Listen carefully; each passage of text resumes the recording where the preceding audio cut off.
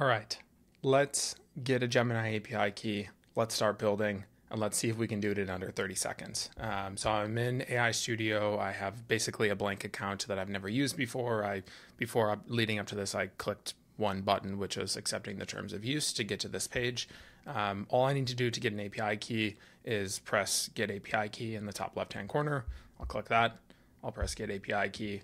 I'll select a cloud project. In this case, I already had one created on this account. And if you don't have one, it would just automatically create one for you. So boom, under 30 seconds, I have an API key. I'm going to switch over to Cursor. I have a file open. I can already just paste my API key in there and use it. If I didn't have code though, what you can do is you can go back to creating a prompt. You can press Get Code. You can copy and paste this code. Go back to Cursor in my case. I'll make a new file. I'll call it testing123.py. Paste in the code. I'll go back and grab my API key again. I'll put it in there. I'll switch this instead of using an environment variable to just use the hard-coded key that I put in. Clear out my terminal. Python 3. Testing123.py. It says no such file or directory, and it's because I spelled the word testing wrong when I created the file. So I did it testing 123, which I love typos. Boom, and it works. So all in, a minute and a half, we go from API key to running code, working on your local desktop, and you can really start to customize this. There's a bunch of GitHub repositories that we have that do a bunch of other stuff.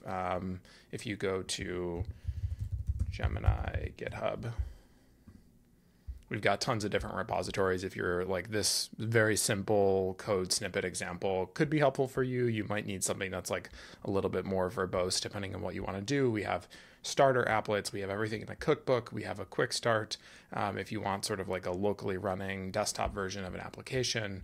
So there's a lot of different stuff that you can do. It all happens very quickly. AI Studio is the place to get your API key. It's the place to try out the models. You can use a bunch of the different examples that we have here, the prompt gallery, to try out different things that are possible with the model. And then once you're sort of familiar with the scope of what the model can do, that's where you get your API key, you get out of AI Studio, and you go and actually start building something. So hopefully this was helpful. I'll add an overlaid timer somewhere that sort of shows how long it was taking for us to actually do this. But the sort of headline of the story is, sign in to API key to actually building with Gemini in less than 90 seconds, which I think is a beautiful story. And if you're a builder and you want to get started, we have a super generous free tier. If you go to ai.google.dev, you can see our rate limits. If you're a developer on the free tier, the rate limits are super generous. So you can do lots of things every day. There's many free tokens available to get started.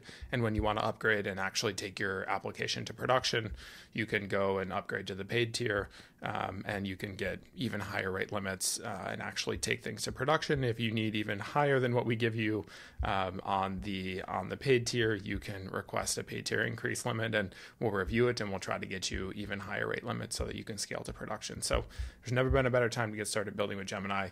If you need anything from our team, reach out to us, and thanks for listening. Take care.